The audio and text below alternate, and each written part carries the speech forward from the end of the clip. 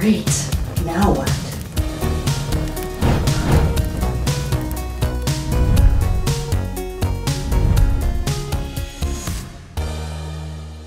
Hey guys, welcome to Supernatural Breath Part 3. So I never meant to make this many Supernatural Breath videos. I thought the first one would be it. And wow, it's already hit over 10,000 views. Holy crap, thanks guys. I got a ton of good feedback from Supernatural Breath Part 2, so if you guys haven't seen it yet, please watch it. What I'm doing in Part 3 is because I'm learning some new ways to do the breath that I think would be simpler and easier for you guys to follow and maybe more effective. It's definitely been more effective for me, and I just keep telling myself until I have the opportunity to go to a Dr. Joe week-long advanced workshop, I am just gonna have to figure out this breath. I don't know if he's changed his method at all. I haven't talked to anybody yet about that, but I'm just learning as I go along and practicing a lot.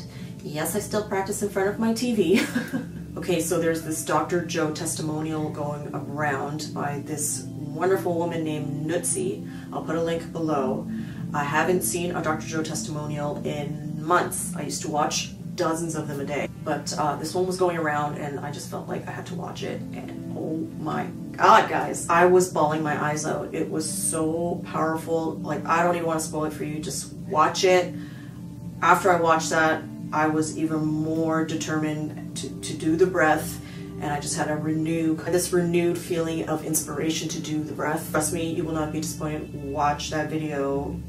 It's amazing. Okay, so another video that's been going around in my circle is the Wim Hof breathing techniques. So I guess with this whole coronavirus thing, a lot of people have been trying to figure out ways to boost their immune system, and one of the great ways you can do it naturally and very effectively is with the Wim Hof method. There's this Joe Rogan interview that is like 4 years old, but it popped up on my feed, and so I watched it. It was really, really good. I mean, I tried Wim Hof years ago and I liked it. It was great, but I never felt inspired to continue to do it. But then I had another group of friends post the video in a group chat, and then another group of friends, and then my family group chat. It started going around through my family, so I'm like, okay, something to this. So I was watching that Joe Rogan video, you know, I know what it's all about, but I realized I've been kind of doing it anyways and kind of incorporating his method into the Supernatural Breath with Dr. Joe. Just listening to Wim Hof describe all the science behind it just gave me more confidence with how I was doing the breath. So in my part 2 video, I shared with you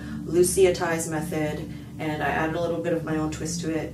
And the way I do it is still very similar, but just less focus on each center. So I've been experimenting with the breath a lot the last few weeks. I don't breathe in through my nose anymore, A, because my sinus is usually irritated and I'm allergic to dust, and B, the way Wim Hof teaches it is just breathe through your mouth, because you're just trying to get as much oxygen in as you can, and so better to go in through your mouth. And Wim Hof's method is you're taking a deep breath in, but you're not breathing it out fully, so you're getting a lot more oxygen in. I only do about 6 breaths a day, and maybe only 2 or 3 out of those 6 breaths are actually like quality ones. How I know they're quality ones, I usually feel like I'm about to pass out. When I know I've done a good breath, I know I cannot hold it too long, otherwise I feel like I will pass out. And when I release the breath, I know I've done it right because all this energy comes out of my arms and my hands start to vibrate. Another thing I do differently now is when I'm intending the energy to go up, I also move the energy up as I'm holding. I'll move it twice, as you've seen. If you've watched my guided meditation, you'll know that's what I do. And then now what I do is when I'm catching my breath and releasing, I also move the energy up with my mind to my crown. Just feel like it helps activate my pineal gland more. So I think combining Dr. Joe's method and Lucy's method and the Wim Hof breathing and my methods, I think has really turned this breath into something very powerful for me. It's all about quality, not quantity. So with the squeezing part, I'm squeezing my butt and I'm squeezing my lower abdomen as I'm breathing in. Okay, and I usually do 4 breaths. 4 seems to be the magic number for me. No, Dr. Joe only does 1 slow breath. It just doesn't work for me.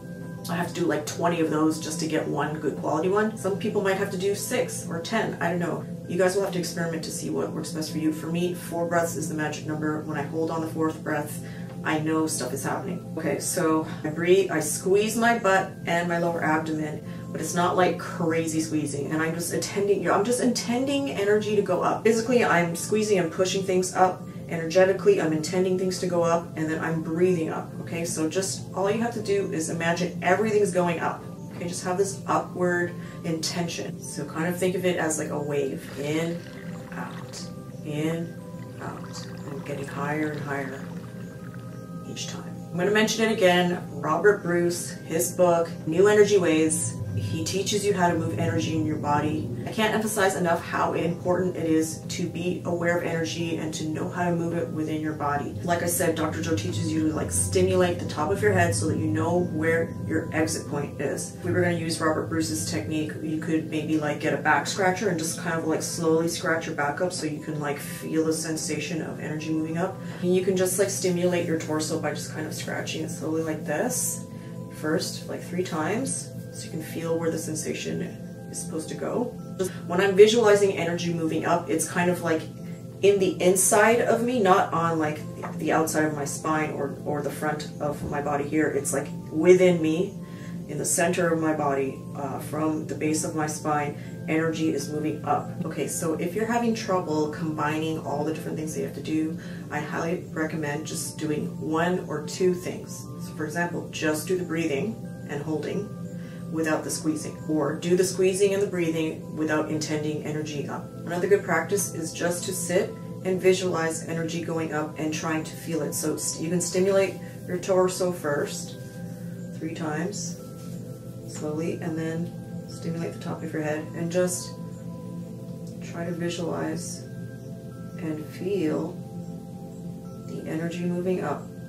It's very important to feel the energy moving. That's why stimulating the path first and the exit point is very helpful. Like I said before, I can activate my pineal gland by just doing that. If I do that enough and try to hit my pineal gland, your pineal gland is located kind of like at the back of your skull. Sometimes I like to just move the energy there. I'll start to see lights, and that's how I know the energy is moving there. So practice them all separately. Just the squeezing your butt and your lower abdomen. Don't overthink it. Don't think you have to like squeeze each part separately. Just squeeze, squeeze, release, squeeze, release. I've done the breath without squeezing, just moving energy up with my mind, but I'm so used to the squeezing. I don't know how necessary the squeezing is. I've tried it without the squeezing. I still feel something, but like I said, it's good practice to try them kind of on their own first, or just 2 at a time. Okay, so I'm going to try to do a set of the breath with just breathing, no energy movement, no squeezing. Okay, we'll see what happens.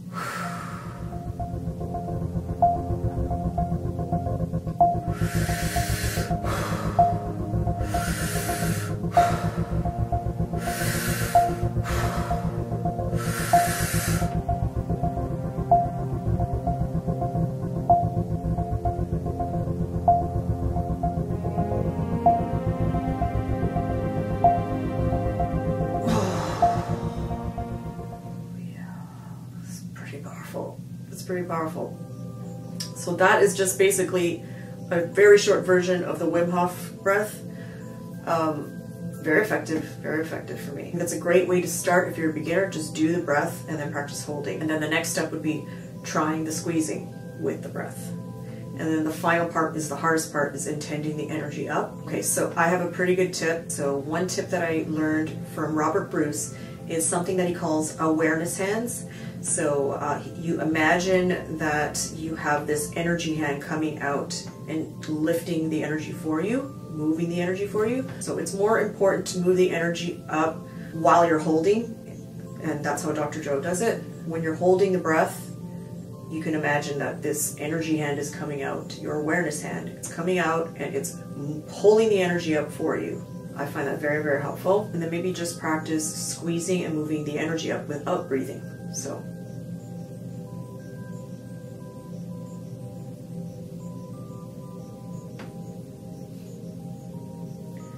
Simple, right? And then all you have to do is add breath to that.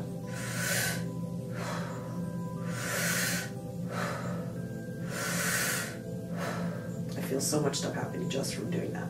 We are going to try everything together. So I'm just going to demonstrate 3 times how I do it. So I'm squeezing, I'm breathing in, and I'm moving energy up higher and higher with each breath. I'm just imagining that this ball of energy is moving up higher and higher with each breath. And on the 4th breath, I hold, and then I move energy up a couple of times, and then I release, and and then I continue to move energy up while I'm relaxing. Then I begin the whole cycle again. Remember to always do this while sitting down and try to have back support. Always try to kind of be leaning back just a little bit so you don't fall forward and hit your face in case you pass out. Okay, so let's try this. Inhale, squeeze, move energy up, release. Inhale, squeeze, move energy up, release. Inhale, squeeze, move energy up, release. Inhale, squeeze, move energy up and hold. Move energy up. Still hold. Move energy up. And release.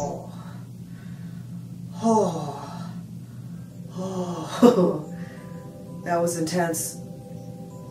I feel like there's deep vibration in my core. What I also notice is almost hear like a high-pitched frequency when I've done a good quality breath, and all this light just kind of goes like that. If it doesn't do that, I just know I'm going to be able to hold my breath for a long time, and it's just going to be a useless breath. I used to think holding your breath longer was better. It's not actually, not for me anyways. I notice it's the breaths that I feel like, oh my god, I'm gonna like pass out. Those are the ones where I'm like, okay, this is a good quality breath. And then all the lights come, I kind of hear this high pitch frequency in my ears. And that's how I know I've done a good breath. Now let's try a slow one.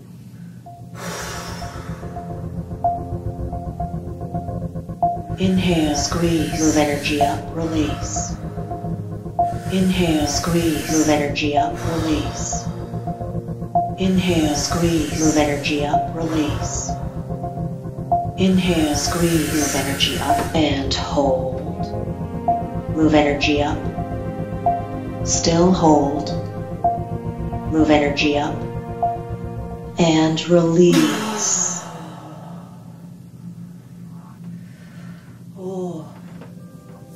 It just feels weird in my arms. I think the energy is just like coming up and then out of my arms. The goal is to get it to the top of your head, but it always just seems to come out of my arms.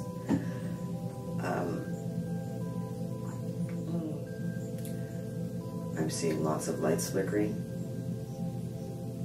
and that just tells me that my pineal gland has been activated, so the energy is reaching my pineal gland, which is good. Okay, I'm gonna give it my all with this one. Inhale, squeeze, move energy up, release. Inhale, squeeze, move energy up, release. Inhale, squeeze, move energy up, release. Inhale, squeeze, move energy up and hold. Move energy up.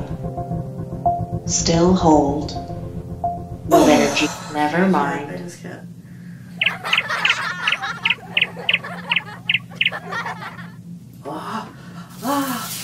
Holy, it hurts. Oh, that was weird. I heard all these audio sounds. Oh, I blanked out for a second. I didn't know where I was. Okay, that was a good quality breath. Woo! Okay guys, I promised you 3 breaths. I'm not going to do any more than that. I don't want to pass out.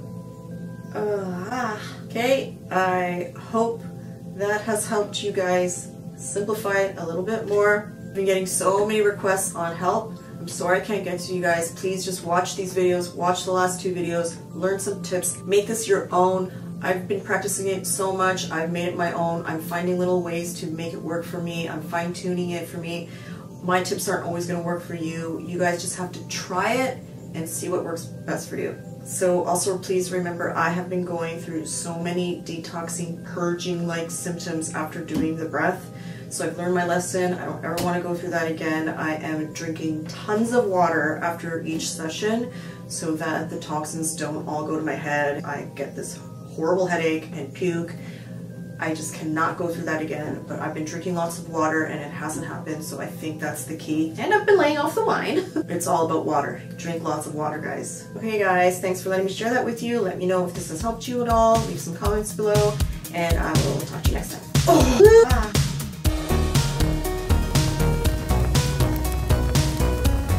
Great.